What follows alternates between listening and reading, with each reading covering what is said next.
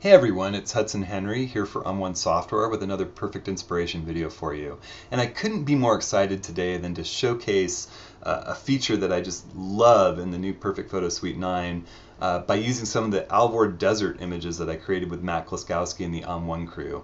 The Alvord Desert is this spectacular area in southeastern Oregon, the base of Steens Mountain. It's an old giant dry playa, dry lake bed, and we had a great time out there and created some great images. Today, I really want to talk about how Perfect Photo Suite 9 has changed the way that I approach my workflow at the front end. In the past, I've always imported all of my files into Lightroom and gone through and created previews in the catalog, waited for that to happen before I could even determine which images I really want to work on. And Perfect Photo Suite 9 has this new feature called Fast Preview, and it has literally saved me a ton of time and changed the way I approach ingesting my images in my workflow, bringing them in and determining which ones I want to work on. So instead of explaining it any further, I think I'll just show you. What I've done here is I've created a folder called Alvord Desert on my desktop, and I've dumped all the raw files from my camera in there. I've just taken the memory cards and drug the files into this folder on my desktop. I'm going to show you how fast Preview is, how revolutionary it is. We're going to open the Perfect Photo Suite 9, the standalone version, and here we are in the Browse module, and I'm going to click on Desktop, which I have in my favorites, and there's that Alvord Desert folder with all of my raw files in it.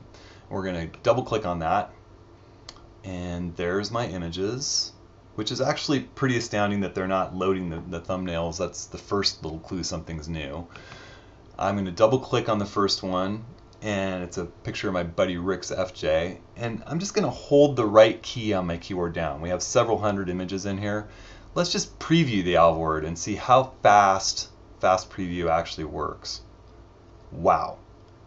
So you're basically running through as fast as I can hold the key down, and there's no lag, there's no wait for the catalog to build previews, none of that. It's just quickly giving me a view of what I have in this folder. There's the whole trip.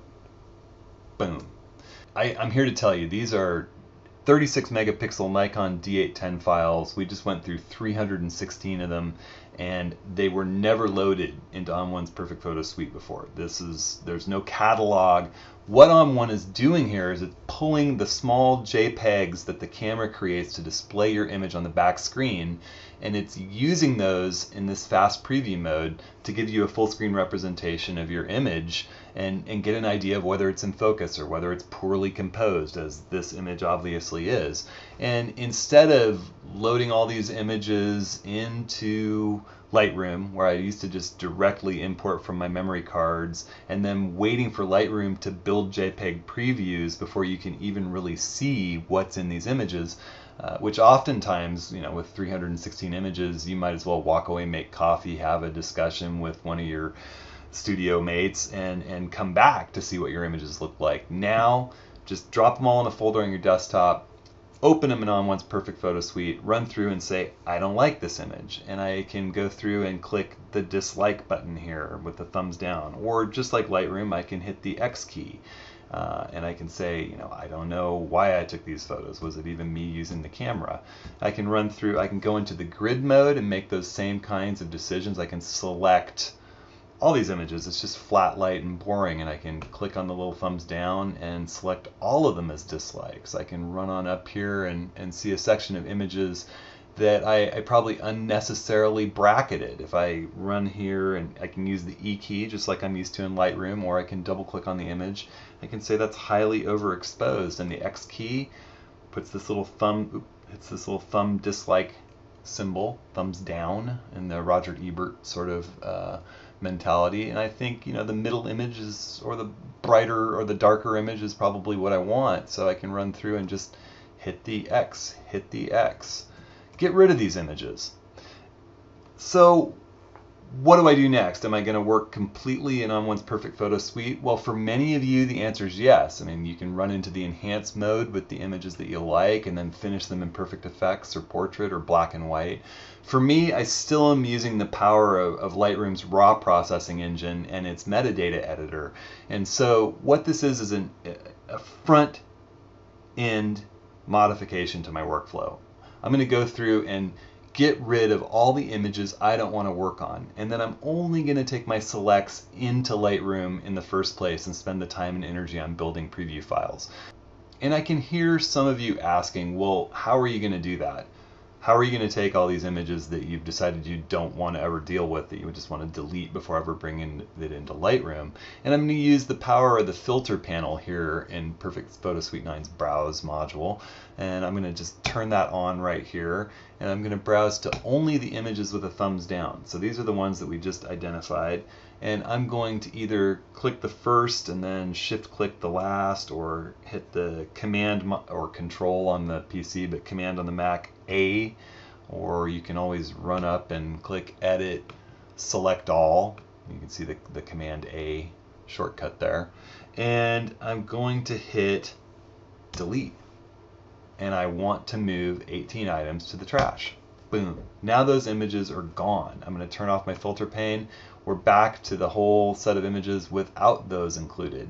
And that I'm going to go through each and every one of these images in the full screen view, and I'm going to determine which ones I want to get rid of. I also might go through and star some. Those metadata changes, those stars will carry through into Lightroom and identify images that I really liked as I go along. So for right now, I'm going to shut down the video for a second, run through, do that with all these images, and then we'll talk a little bit about how we bring what's left over into Lightroom. And now I've gone ahead and done that, and I've really gotten rid of about 2/3 of my images that I don't even ever want to bring into Lightroom. I've moved from about 300 images to 83, you can see here, and they're really sort of the cream of the crop. I've marked some of them as blue because these are panoramic merger images, the individual parts that I'll merge later into a panoramic.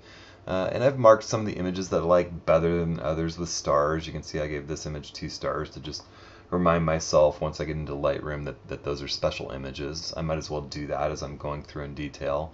And you can see that quickly I've gone through here and identified the images that I want to work with and gotten rid of the rest. It's separating the wheat from the chaff here.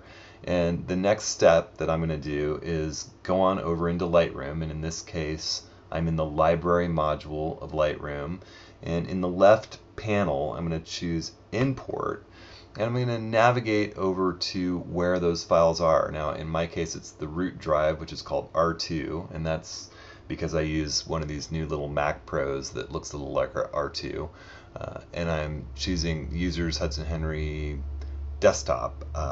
Let's see, where is it? Desktop, and then we know that on the desktop is that folder Alvord Desert.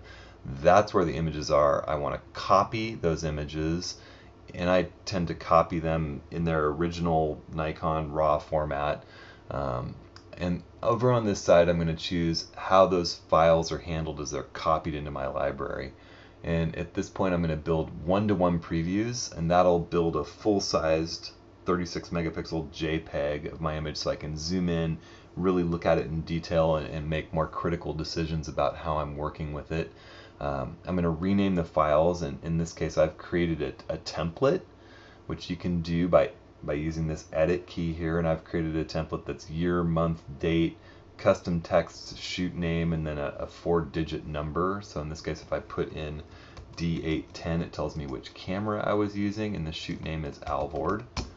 I'm going to use 1 as the start number, and I'm going to apply this preset to all of the images. This is my D810 landscape preset, and what I've done in Lightroom is I've gone in and created a preset that just gives a tiny bit of clarity. It sets the lens corrections for automatic detection of the lens. It enables chromatic aberration correction, and it chooses the D810 landscape profile. And I can show you a little bit later in this tutorial how I create one of those presets. And then I also have a metadata preset, and this metadata preset is for 2015, and it basically gives my copyright information. And at this point it's not a bad idea to type Alvord Desert, comma, gives you a separation and keyword, Oregon. That probably is enough right now to identify this shoot. I can go in and keyword in more detail later. And I'm going to choose that it's going into my Drobo, that's my big storage folder, into the Lightroom Library 2015 folder. So it's in the 2015 folder of my Lightroom library. And I'm going to put this in a subfolder called Alvord. That should do it. Now you can sort of preview where this is going. It's going into the 2015 folder in my Lightroom library, into this new folder called Alvord. Actually, I'm going to call it Alvord Desert. And I'm going to just go ahead and click on import.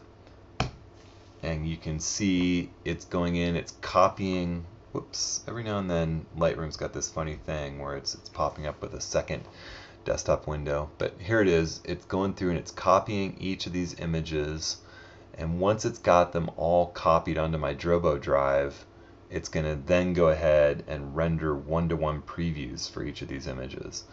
So we're again just bringing in only the images we want, and we've culled out all the ones we didn't want using fast preview. And now we're doing the Lightroom thing where it goes ahead, it copies, it imports, and then it's going to take a while it builds one-to-one previews for each of these images, and you get to take a coffee break. So I'll just pause the video right here and come back once it's done with doing that.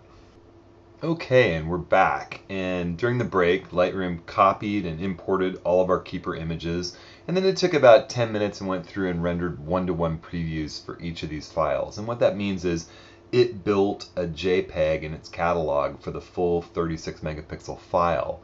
So that if we go in here and double click or hit E to view the loop view of this image and click into one-to-one, we can actually see, yes, everything is in focus. We're looking at an actual JPEG full-size rendering of this file. I'm going to press the G key to go back to grid, and you can see as we scroll through here, it's kept my blue metadata designation for each of the pieces of panoramic mergers, where blue is what I always designate files where more than one make up the whole image.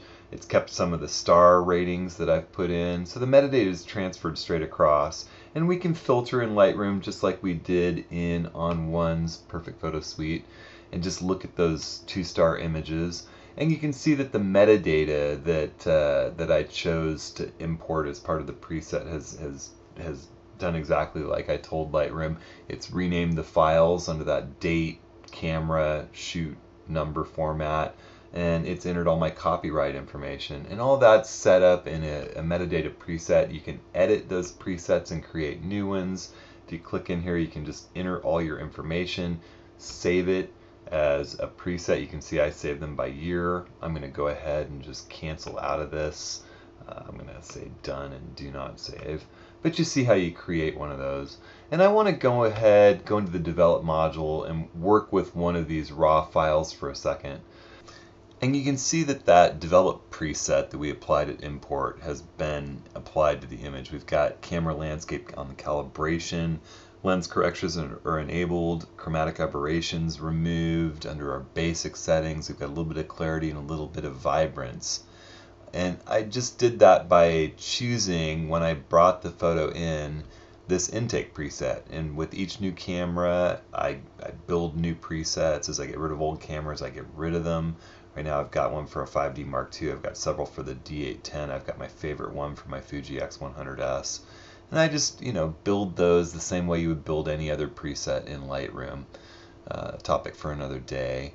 But the first thing I would do here in the develop module is just play with my white balance a little bit, make sure that I've got the image looking like I remember that morning. I think it was just a little bit warmer than the camera chose. I'm going to go in here. Exposure looks pretty good to me. There's room to move it up, but this image, I don't want to lose too much detail in the sky. I might boost it just a little bit.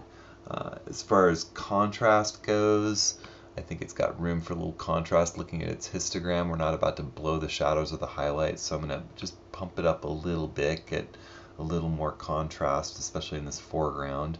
And then, I generally work the sliders in Lightroom from top to bottom in the develop module, particularly in the basic panel, but I generally skip over highlights and shadows and do my whites and blacks first.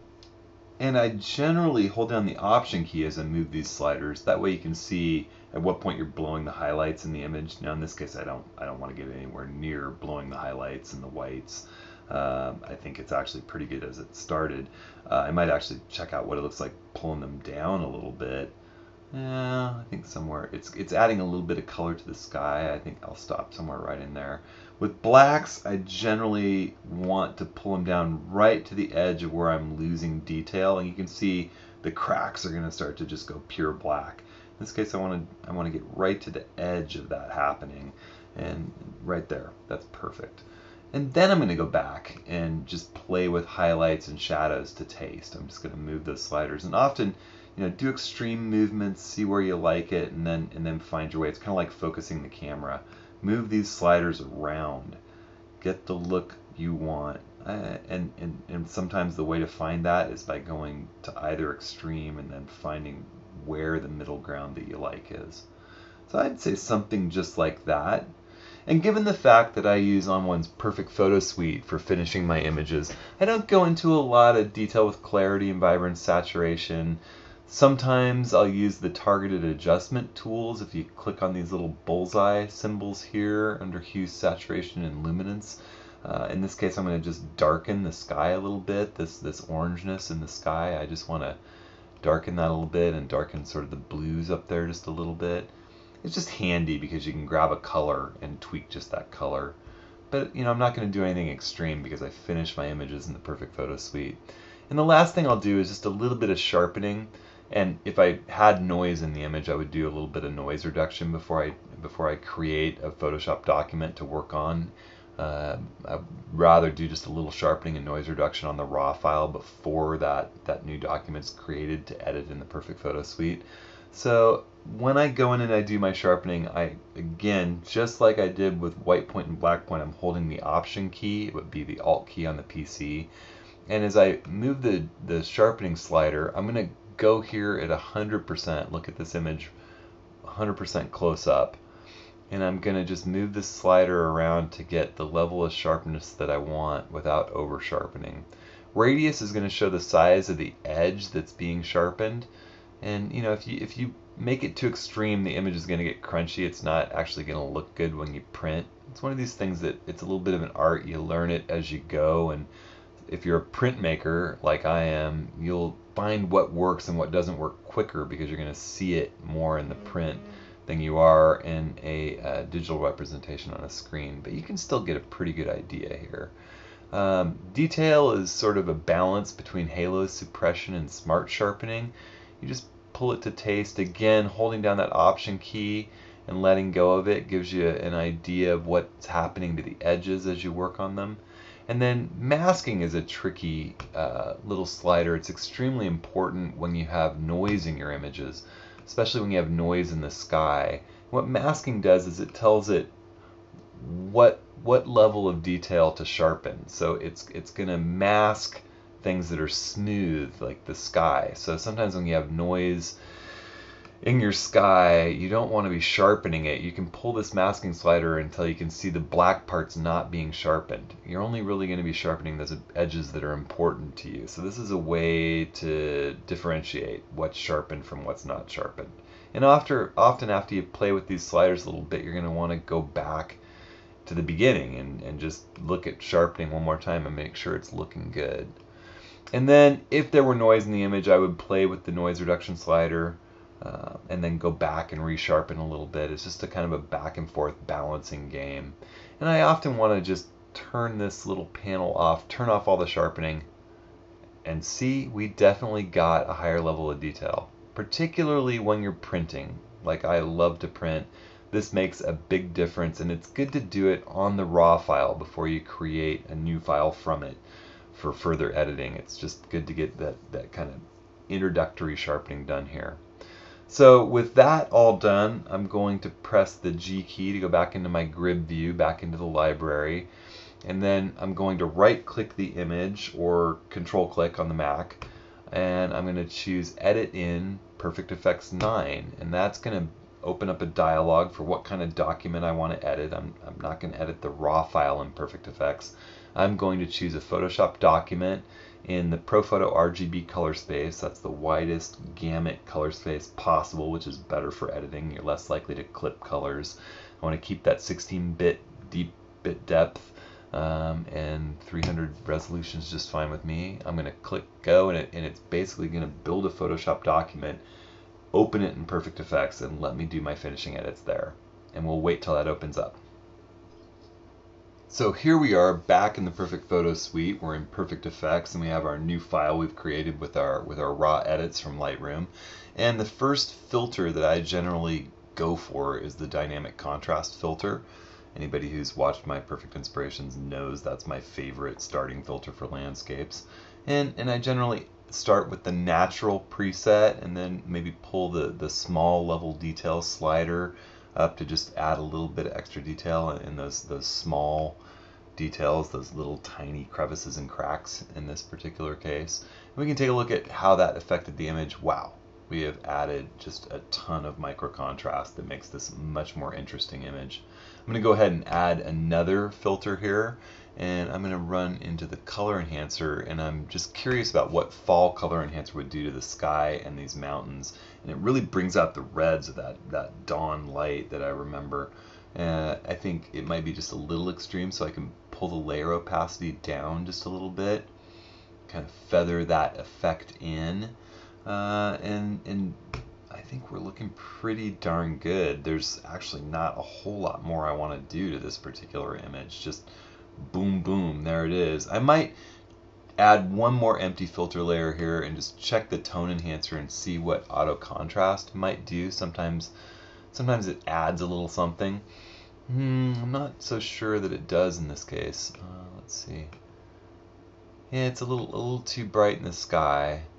I think I would actually kind of like what it's doing in the foreground though. So in that particular case, I'm going to run here with my masking brush. I'm going to leave the opacity, well, I'm going to pull the opacity down to about 80%. Let's paint most of this out. I'm going to use the right bracket key to increase the brush size here.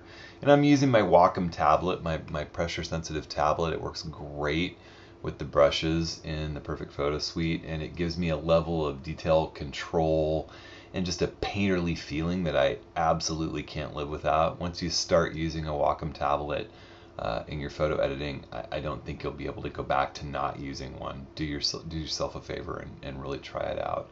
So here I am just painting with my stylus, and yeah, I really like what that's doing for the image. Now when I take a look at it, yeah, I like how it's brightened up the foreground without really losing any contrast.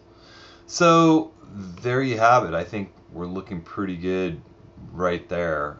And I think this image of the cracks here at dawn in the Alvord really just highlights how quickly and effectively you can get that punch, that vibrance, that pop, that contrast in your image. I used to spend a lot of time in Photoshop, taking my raw files and getting this crisp level of detail that honestly I was sort of used to getting straight out of film. Now obviously we're getting a lot more resolution, a lot more enlargeability in our modern digital images than we were in 35mm film, but if you're shooting in RAW and you have that latitude for post-production, you're not getting that crisp, that contrasty, color-rich level that you would with some JPEG cameras and with old film, and yet we want that level of control that RAW gives us. It's a lot like the old black and white photographs where you're going to work on it in the darkroom to get what you want. Well, now you can do that in color, and for me, the Perfect Photo Suite and the Perfect Effects module in particular is the way for me to get that quickly, easily, and get exactly the look that I'm going for and get back out in the field shooting. It's saving me a ton of time and I love it. You can just see here, a quick click shows where we started, and it didn't look bad in Lightroom before we got here, but with just a few quick moves, wow, that has become an image that I'm super proud of.